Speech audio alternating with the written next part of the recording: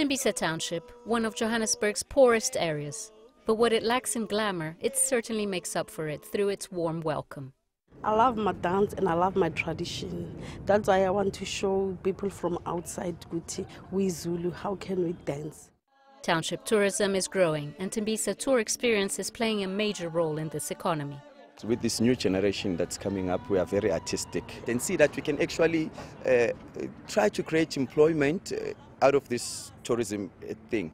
I saw it as an opportunity, a new revenue capital that we can actually play around with in Tembisa and create more employment.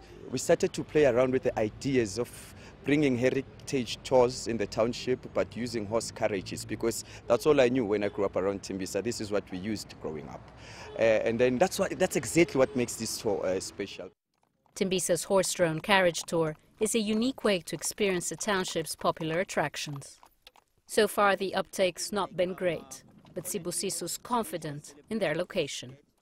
We would like to welcome the world and to invite them to our township and have a township experience and to see things that we have that are hidden gems and come and experience our food, our tradition, our culture, and so many things that we can offer. Tembisa Tour's experience is pinning its hopes on an influx of visitors to grow their business, and are hoping travelers are keen to experience some of South Africa's grittier realities through their bespoke township tours. Julie Scheier, CGTN, Tembisa, South Africa.